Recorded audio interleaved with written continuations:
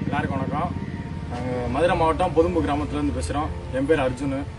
நாங்கள் ஒரு 2 தலைமுறை மாடு வளர்க்குறோம். வருஷம் ஜல்லிட்டு எல்லாத்துலேயும் கலந்துக்கிடுவோம். மாடு அவுக்குறோம். நல்லா பரிசுலாம் வாங்கிட்டு வந்திருக்கு. ஆனால் எங்களுக்கு என்ன ஒரு சின்ன ஏமாற்றம்னா, வருஷம் டோக்கன் தர்றாங்க, வருஷப்படி தான் மாடு வைப்போம், எந்த ஒரு குளறுபடி வராது அப்படின்னு சொல்கிறாங்க. நாங்கள் நம்பி போய் டோக்கன் பதிகிறோம். முதல் நாள் பதிகிறோம்.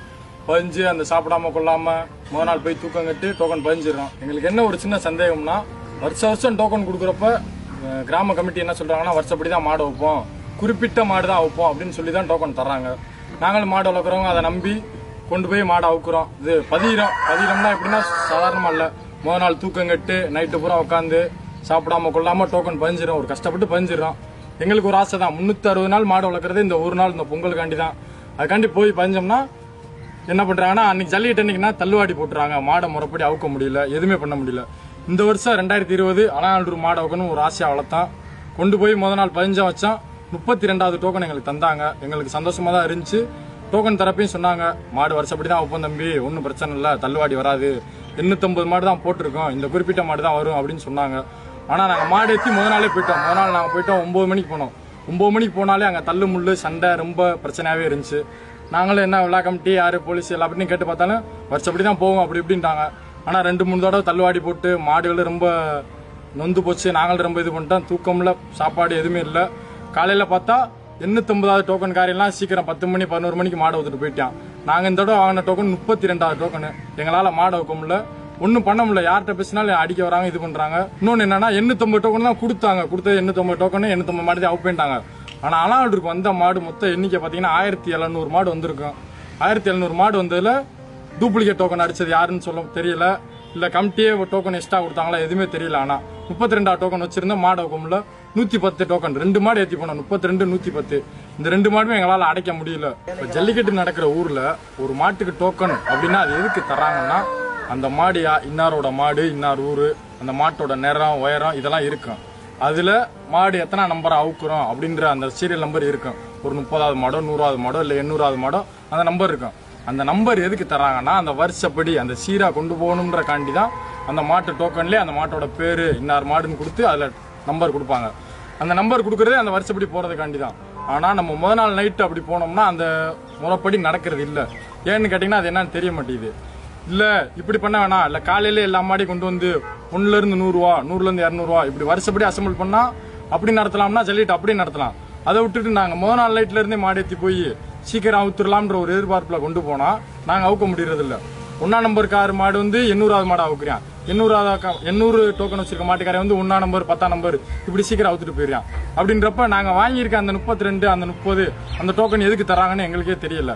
இதை வந்து இதை வந்து ஒரு ஒழுக்கமாக சீராக கொண்டு போகிறது அப்படின்னு நடைமுறைக்கு சொல்கிறாங்களே தவிர, பேச்சுக்கு சொல்கிறாங்களே தவிர நடைமுறைக்கு அது வரவே மாட்டேங்குது, அது சாத்தியமாக மாட்டேங்குது. இதுக்கான காரணமும் என்னன்னு தெரியல. அப்படி இல்லை இப்படி பண்ண முடியல, சீராக கொண்டு வரதுன்னு தான் சொல்கிறாங்க. ஆனால் சீராக கொண்டு வர முடியல, நடைமுறைப்படுத்த முடியலன்னா எதுக்கு அந்த டோக்கன் தரணும், எதுக்கு வருஷப்படி விடணும்? எப்பயும் போல் பழையபடியே ஜல்லிக்கட்டு நடக்கலாம், பழையபடியே வேடிக்கை நடத்தலாமே. எல்லா மாடு யார் மாடு ஏற்றி வராங்களோ மாடு ஏற்றி வராளுக்கு பூரா நீங்கள் மாடை அவுத்துக்கலாம். யார் பிடிக்க வராங்களோ பிடிக்காரங்க பூரா அப்படியே பண்ணிடலாம். பேச்சா எதுக்கு விடணும்? மாடு எப்படி வருஷப்படி விடணும்? அது தேவையில்லையே. பழைய காலத்தில் அந்த காலத்தில் நடந்த மாதிரி ஜல்லிட்டு 1000 மாடு கொண்டு வந்து 1000 மாடு யார் எத்திரியோ வருஷப்படி நீங்கள் பாட்டு அவுக்க வேண்டியானே. புடியாருன்னு இருக்க புடியாரன் பூரா உள்ள வரைக்கும் மாடு வைக்கலாம்ல. அப்படிதான் போய்க்கு இருந்துச்சு. இந்த பரிசு போடுறோம், அது பண்ணுறோம், இது பண்ணுறோம், இப்படிதான் இப்போ வருஷப்படி ஒரு ஒழுங்காக ஜல்லிக்கட்டை ஒரு முறையாக நடத்துன்ற பேரில் தான் இப்போ ஜல்லிக்கட்டு கொஞ்சம் கொஞ்சமாக இதாகிக்கிட்டே வருது, அழிஞ்சிக்கிட்டே போகுது.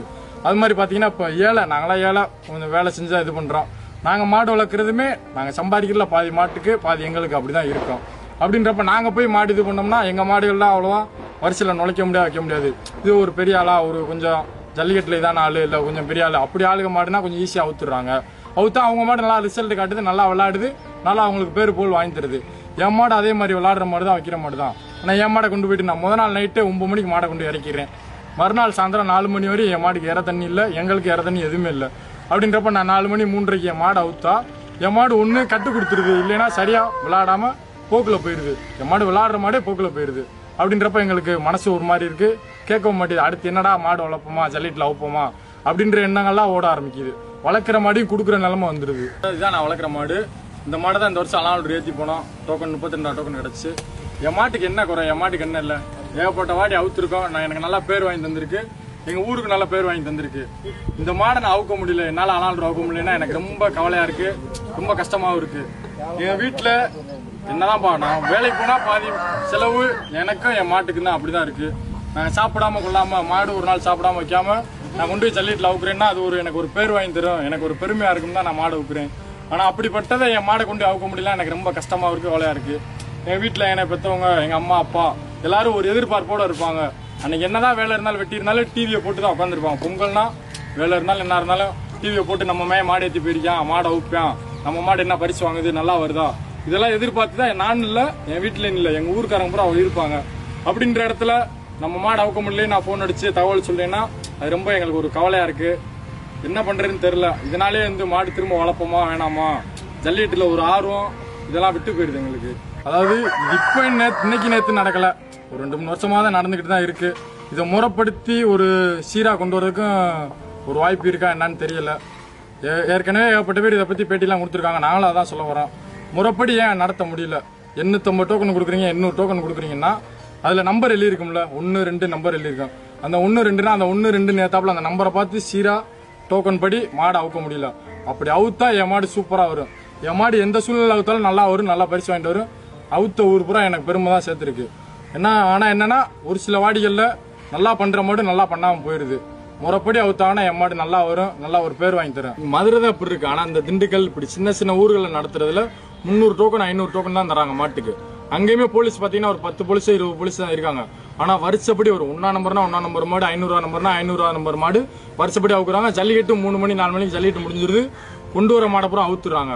ஆனா இப்படி பெரிய பெரிய ஊர் நடத்துறோம், பேர் வாங்குறோம்ன்ற பேர்லாம் 1000 டோக்கன் 2000 டோக்கன் போட்டு ஏதோ முடிஞ்சளவு மாடை அவுத்து மித்த மாடு பூரா சும்மா பேருக்கு பரிசு கொடுத்து விட்டுறாங்க. இதனாலே மாடை அவுக்குறதுக்கு ஒரு எண்ணம் இல்லாம போயிருது. பாதி பேர் வளர்த்தவங்க பூரா மாடை கொடுத்துறாங்க. இப்ப நான் இல்ல, என்னை மாதிரி வளர்க்குற எல்லா பேரும் கேட்டீங்கன்னா மாடு வளர்க்குறதே இப்படி உங்களுக்கு இந்த 300 நாள் வளர்க்குறது, ஒரு வருஷம் வளர்க்குறதே இப்படி ஒரு நாள் ஜல்லிட்டு அவுத்துருக்காண்டி தான். ஆனா அப்படிப்பட்டவங்க இப்ப பாதி பேர் மாடை கொடுத்துட்டு எதுக்குடா ஜல்லிட்டு வேணாம், நமக்கு மாடு வேணாம் அப்படின்னு பாரம்பரியமா வளர்த்த ஆளுக்கு பூரா இப்ப பாதி பேர் ஜல்லிட்டு ஒதுங்கி போறாங்க, விலகி போயிடறாங்க, ஜல்லிட்டு விருப்பம் இல்லாம போயிடுறாங்க. இப்ப எதுக்கு இப்ப இல்ல இப்படி இருந்ததுக்கு ஜல்லிட்டு தடையாவே இருந்திருக்கலாமே அப்படின்ற அளவுக்கு தோன்ற மாதிரி ஆக்கிடுறாங்க. இந்த தடைக்காக எவ்வளவோ பேர் பாடுபட்டாங்க, எவ்வளவோ ஸ்டூடெண்ட்ஸ், எவ்வளவோ பெற்றோர், ஆண்கள் பெண்கள் இருக்கவங்க, உலகத்துல இருக்க அத்தனை தமிழர்களும் பாடுபட்டு தான் அந்த ஜல்லிக்கட்டு நமக்கு கிடைச்சிச்சு. அது ரொம்ப பெருமையா இருக்கு. இப்படி பாடுபட்டு கிடைச்ச ஜல்லிக்கட்டு. ஆனா இந்த மாதிரி ஜல்லிக்கட்டு ஆர்வலர்களுக்குள்ள ஜல்லிக்கட்டை பற்றி தெரிஞ்சவங்களுக்குள்ளேயே இவ்வளவு பிரச்சனை சிக்கல்லாம் இருக்கு. இந்த மாதிரி இந்த பிரச்சனை நடக்கிறது இந்த பூரா தடுக்க